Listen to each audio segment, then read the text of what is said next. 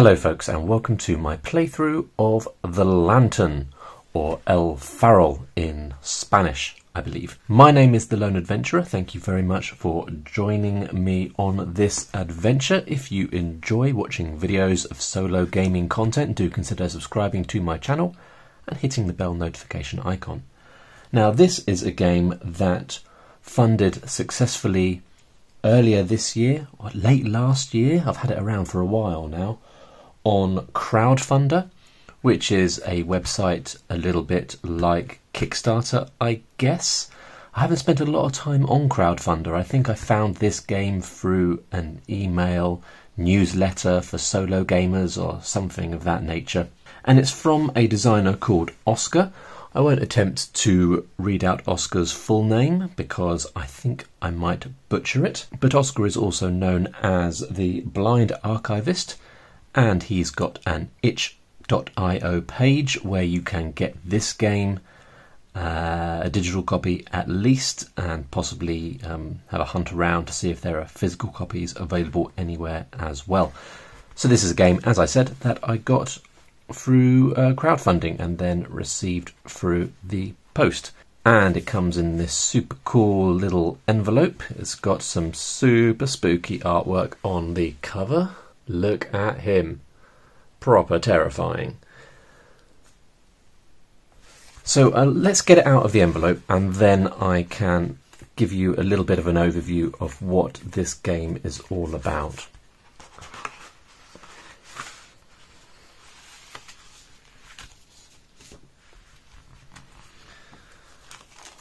So this is a journaling game, and it's one of those games that basically comes as a leaflet. So we've got that information there, we've got this information on the back, and that is the entirety of the game.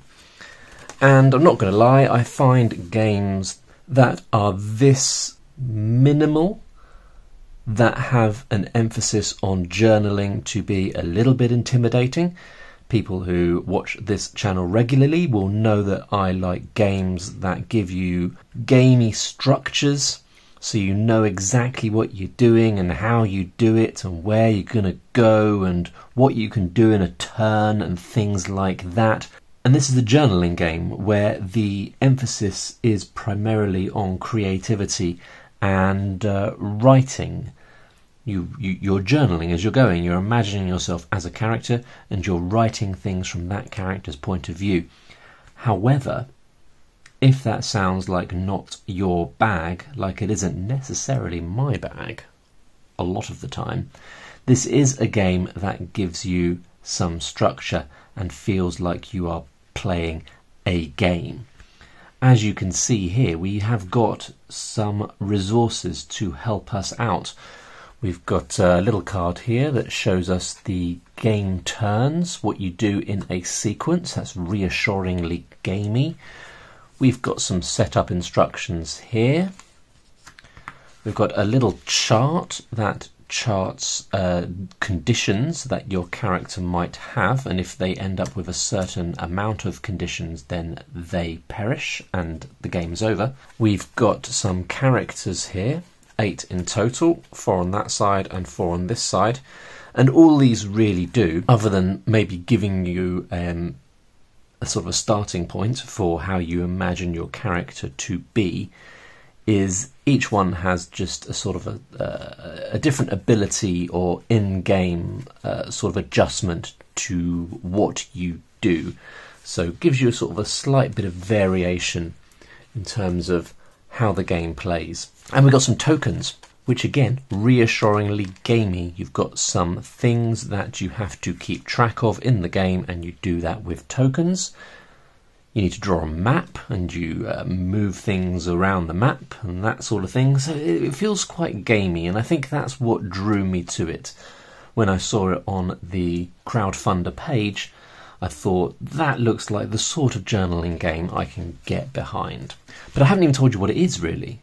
What's going on? So it's called The Lantern, and you are... I'll tell you what, we've got a bit of flavour text on the back. Maybe I will read it out to you. Nothing but trees, day after day.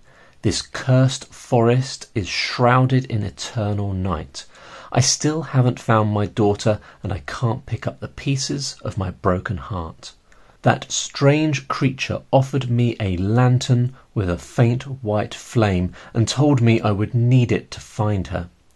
I don't know why I chose to believe this obvious lie, but I need to think she is safe.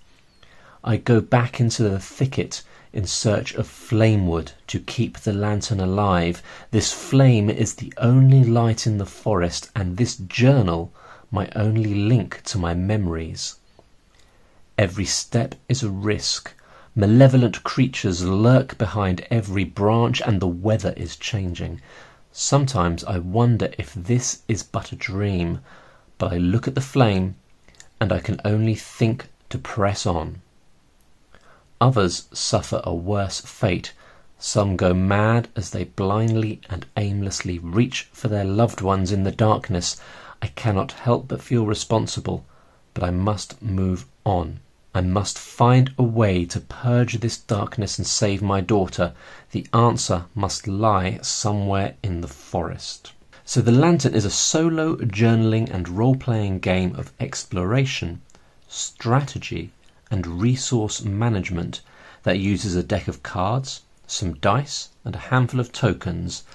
The goal of the game is to find a loved one who has disappeared in a cursed forest where night is eternal and evil dances in the shadows in the form of a strange creature. You will scour the forest in search of clues, trying to survive while keeping the lantern lit, as it is the only source of light. So we are exploring this forest with the hope of finding a loved one who has gone missing, potentially taken by this mysterious creature who is also the entity that gave us the lantern of the title of the game. And this lantern is an interesting mechanic. Now, I have played this game before, but it was a little while ago. I played it in preparation for making a video, but then got distracted by other games. I never fully wrapped my head around the mechanic of the lantern. I understood what was going on, but it's quite a subtle beast, the lantern. Your relationship to it is a little confusing or a little mysterious because you have to keep the lantern lit. If the lantern goes out, then it's game over. But the stronger the lantern's light, the more negative things will happen. At least that's my understanding of it. You essentially move between two sequences of actions. You have the character's turn, your turn, and then when that is finished, you have the forest turn.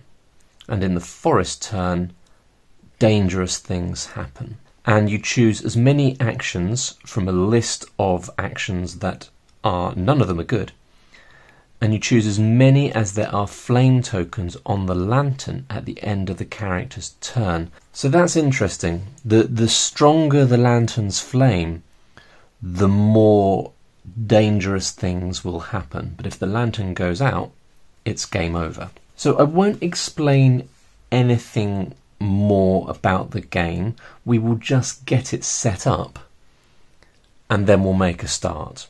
So I might just pause, get a nice setup going in front of us, and come back, and then we'll talk about what we're going to be doing.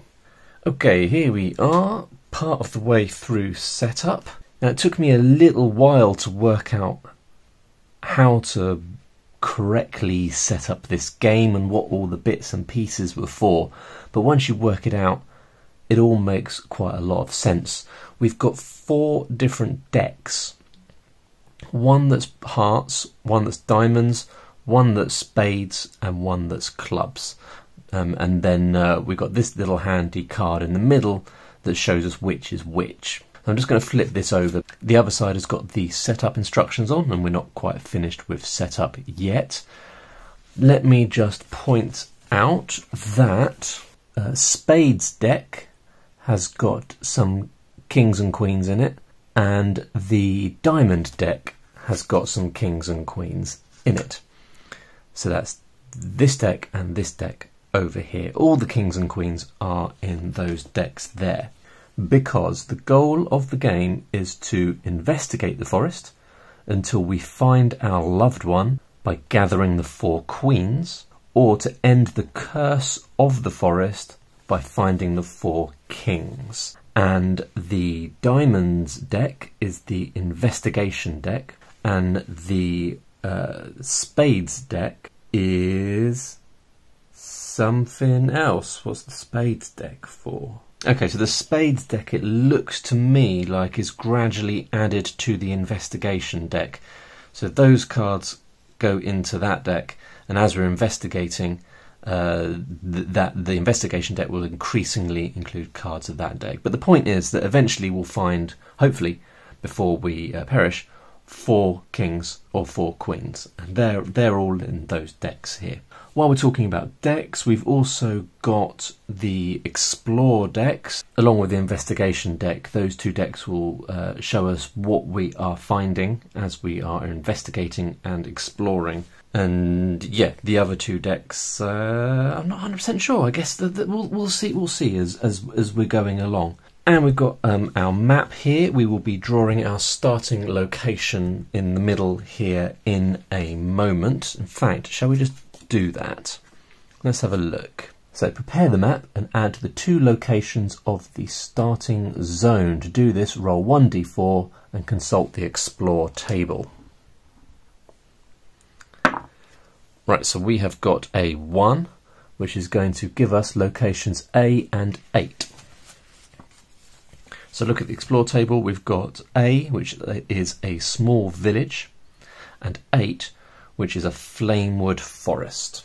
So I'm going to draw that on here. Alright, so I've drawn our little village and the trees of our flamewood forest. I've also written S and T, S for shelter, T for trade. There's actually icons for these things. The trade icon is a little bag and the shelter icon is a little tent. But I didn't fancy drawing those, so I'm just going to use letters instead. Shelter is important because if you're not in shelter at the end of your turn, bad things happen. I can't remember what, but you know, bad things happen. The ability to trade is good as well. If you're in a trade location, you can exchange 1 flamewood, which is important, for 2 supplies and 1 tool, and vice versa. So flamewood, supplies, tools, these are the resources that you're keeping track of. And actually, we need to get ourselves some of those resources. You start the game with 3 flame. I've just got my icons, my tokens rather, up here. Here we go. That's what flame tokens look like. Where can I put those? I think we've probably just about got room down here. 1 flame wood. There's the flame wood. 2 tools and 3 resources. So tools look like that. And resources look like that. So those are our starting resources. And with that, we are almost ready to start. Now we need to write our first journal entry, including information about who you are, who you lost in the forest, and how you came in possession of the lantern. So these are things that you have to come up with yourself, using a bit of imagination, which I sometimes struggle with, but we're going to have a go. Now, it's not like we have nothing to go on whatsoever. We do have our character card, which I randomly selected from the 8 available. So we are playing as the woodsman, and we have an ability of chopping wood, unsurprisingly. So when we're chopping wood, we get 1 extra flame wood per action. So I'm a woodsman. I've got to decide who I have lost in the forest and how I came to be in possession of the lantern. I'm going to have a little think, write something down, and then bring you back. Alright, so I've written our first journal entry in my scrawl here. I've picked a name. I said, I am Corey, a woodsman. A terrible thing has happened. My brother, whose trade is the same as mine, is lost, swallowed up by the forest. I turned my back for a moment and he was gone. Next to his axe was a lantern, the light gently flickering. In the shadows beyond the trees I thought I saw a figure, certainly not human. Then it was gone. And with that, our setup is complete and we're ready to play the game. So if we turn over this card here, we can see what happens in a character's turn. Firstly, we take 8 actions, and I can use this tracker here to keep track of that. We'll see how that goes. I might replace that with a dice. And a note here that we must end our actions in a location with a shelter or suffer 2 conditions. And these are the conditions over here. If at any point the lantern reaches 6 flames, we can perform a free action. At the moment we're at 3 flames. At the end of turns 4 and 8, actions 4 and 8, we spend a flame token. If the lantern goes out during the character's turn, during our turn, Corey will be lost in the darkness forever. So that means that if we go through this entire round without gaining any more flames, we'll get to the end and only have 1 left, because we'll lose 1 at the end of action 4 and at the end of action 8. And presumably there are other things that can happen that will result in us losing a flame. So the risk is that the lantern will go out. So one of your priorities, if not perhaps the most important priority, is to maintain that lantern. So we're going to do 8 actions. Once we've done those 8 actions, we'll write a little update in our journal, in our diary. Then the character is exhausted, we turn the card over and we do the forest turn. So let's have a little look in the game pamphlet here, and we can see what our options are for our 8 actions. We can explore, move the character to an adjacent empty space on the map and draw a heart card, and the heart cards are the explore cards. We can travel, so we can move the character to an adjacent location, presumably that's already been explored. We can investigate, so we can look for greater detail in the location where we are at. We can kindle, which means to spend flamewood tokens and gain flame tokens as a result. We can chop wood, so that's only in locations with the little wood symbol. We can gather supplies. We can build, so we could build our own shelter, or we can trade, or we can heal to heal a condition that we've already gained. And I've just realised that our starting location was the small village with the flamewood forest next to it. I made a note that we could trade and use it as shelter, but I didn't make a note that we can chop wood here. So I need to make that note as well, that we can gain flamewood here. So should we pop a little F for that one? And we need something to put on the map to track where we are. And I think it's this, well, I think we can use this little icon here.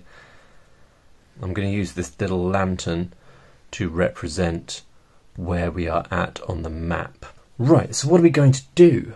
What are we going to do? So I think I'm going to start by exploring. So this is to move the character to an adjacent empty space on the map, and then we'll draw an explore card. We'll imagine the location and think of some details, draw the location on the map and its icons, so the letters that I'm using instead of icons, and then shuffle the discards if you run out of cards. Okay, so I'm going to move over here and we need to draw a heart card. 9 of hearts. So the 9 of hearts gives us a glade, also with flamewood that can be cut. I'm not going to be very good at thinking of additional details. Maybe Maybe the surrounding trees, the undersides are lit up by fireflies. Let's just leave it at that for the glade. So I'm just going to draw our glade on here. And there we go, that's our glade. I'll make a note of that in a minute when we've finished all our actions. So that was our first action, that was exploring a new location. Oh, and I've got to put an F on there so we know we can get flame wood here. And maybe that's what I'm going to do. Maybe we need to chop down some flame wood. And remember, since I am the woodsman, I get +1 flame wood for the action.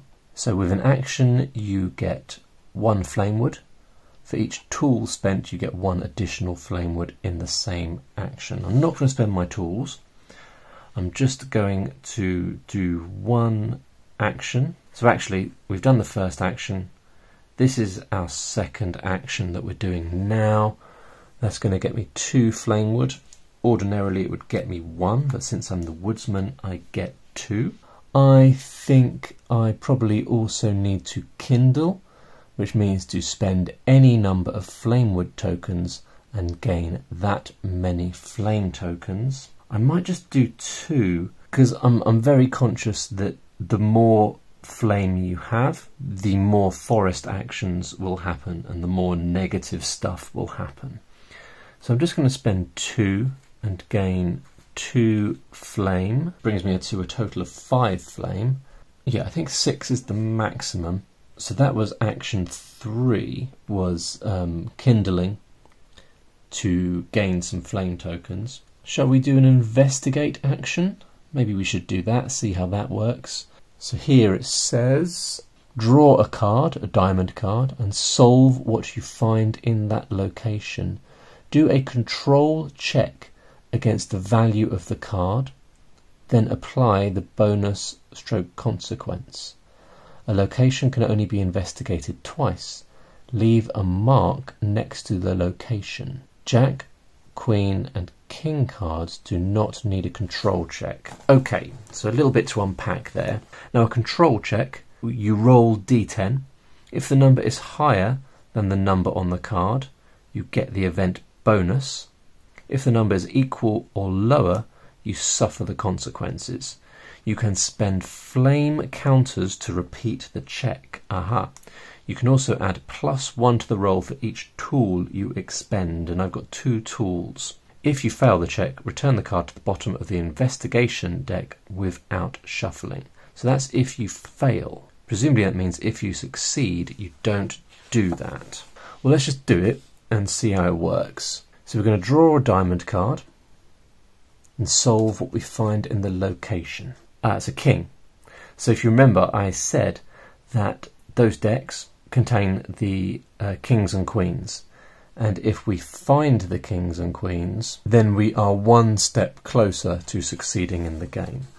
So we've got a special section down here, and it says for a king, each clue, so a king gives you a clue. Each clue gives you new information about the curse. How did it happen? How can you remove it? Who or what is the strange creature? So a bit more creativity is required.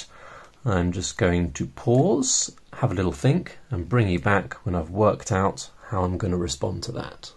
Alright, so I've sort of deferred working out how the curse happened and how we can remove it. I've sort of chosen to have this clue give us something small about the creature. That's all I've got so far. So I've said we discovered a clearing lit by fireflies, muddy footprints, oddly shaped and deep set in the soft ground, lead away into the undergrowth. So maybe this clue has given us some information about where the creature dwells. That's what I'm going with. That's what we've got so far. Yeah, that's all I got.